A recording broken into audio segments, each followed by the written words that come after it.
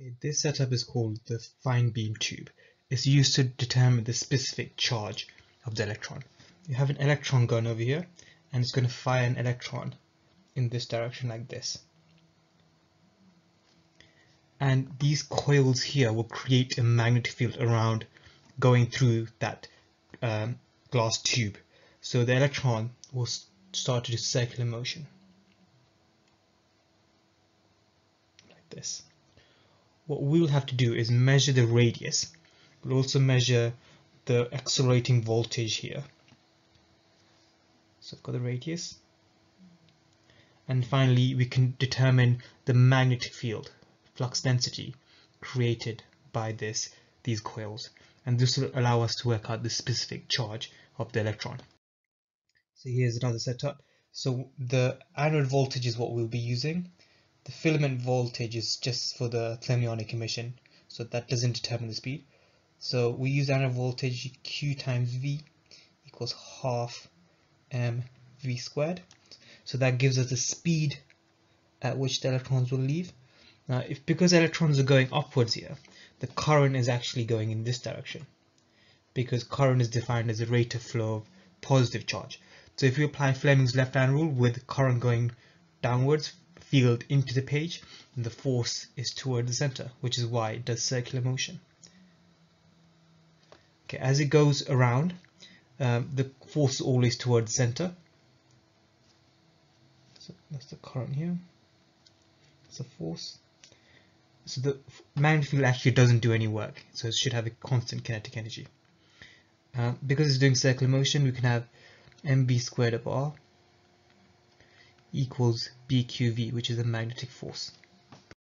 Measuring the voltage used to accelerate the electron, the magnetic flux density and the radius will allow me to find the specific charge of the electron, the charge divided by the mass. Firstly, the work done by the accelerating voltage is equal to the kinetic energy gained,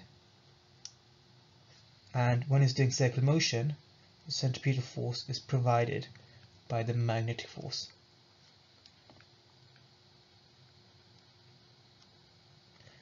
We can cancel out one of the v's from both sides here, and then I'm actually going to make v the subject because I don't know what v is, so I'm going to use it to eliminate the v from both sides.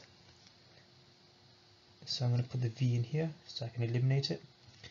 So I get q voltage capital V half times mass times bqr over m squared.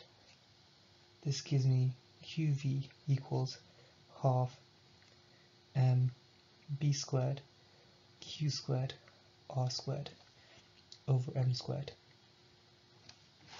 I can cancel out m from the top and the bottom here, one of the m's. I can cancel out q from both sides, one of the q's there, and then I'm going to rearrange to make q over m the subject. So I get 2v divided by b squared r squared equals the specific charge, which is charge over mass.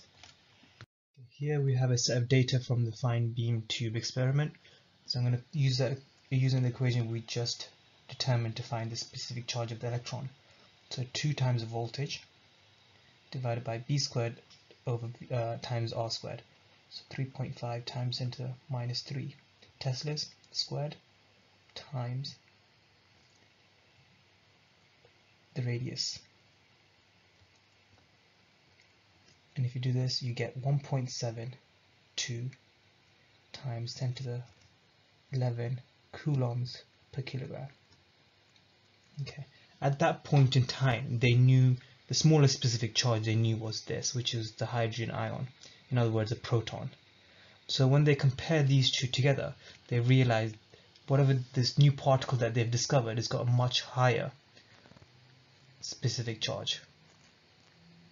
So the conclusion from that is, in fact, we can work out how much times bigger. So if we do 1.72 times 10 to the 11 over 9.58 times 10 to the 7, it's times 1,800, approximately 1,008 times bigger. So the conclusion from this, either the charge of this new particle, which is the electron, is 1,800 times bigger, or mass is much smaller. So of course we know now that it's the second one that's true. So we know that this is true, but at that point in time they didn't know which one it was. Okay, the beamform isn't a perfect circle. The radius is actually going to decrease as it goes around. The reason for this is because as the electron goes around, it's going to collide with the atoms in the way, the gas atoms. Even though it's low pressure, there's still going to be some gas atoms. When it collides with these, it will cause the electrons in the gas atom to excite and de-excite, and this is what releases the photons that which we can see and use to measure the radius. Otherwise we wouldn't be able to see it. So but every time it collides, so collisions, there's going to be a loss in Ke, and if it loses Ke, using the equation BQV equals mv squared of r, if I rearrange this to give r as a subject, you can see that the radius is proportional to the velocity. So as this velocity decreases, the radius also decreases.